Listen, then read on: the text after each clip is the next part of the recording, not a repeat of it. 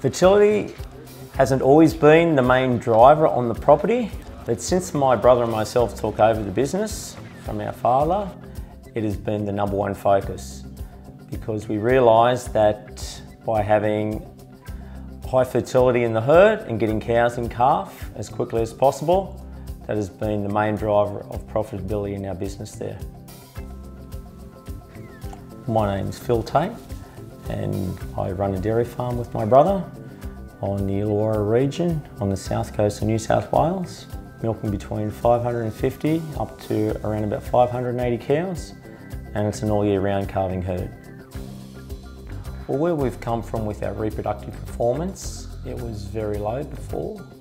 So we've had to make some really hard culling decisions, and our 100-day in-calf rate would have been below 30%, and now we've been able to bring it up to 45%.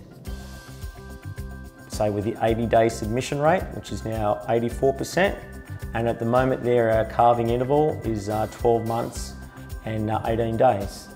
Another big driving report that is really important on the farm is the days in milk. And at the moment there it's sitting on 175 days, whereas previously we would have been out around 240 days. Getting cows in calf early and maintaining average days in milk down below 175 days is really, really critical, so that the more fresh cows you're milking, the more milk you're getting out of them, and the more profitable your business becomes.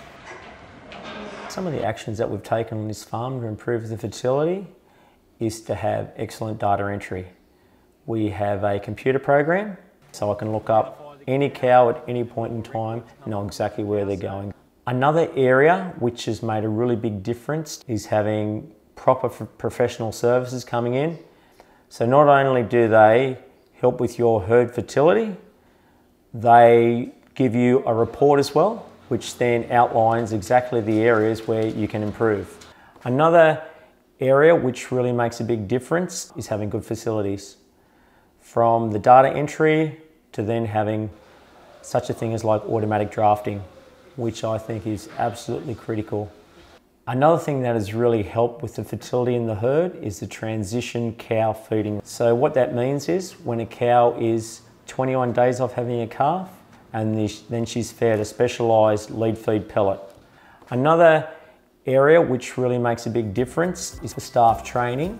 We've been able to utilise some of the Dairy Australia courses with the transition cow management course, pastures for profit, and there was also a nutritional course as well.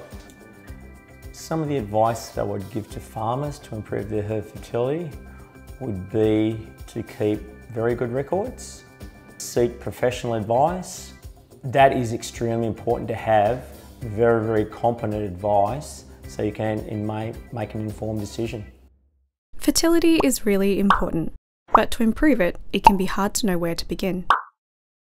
We think a great place to start is by attending an in-charge fertility workshop or by working with a Repro Right advisor.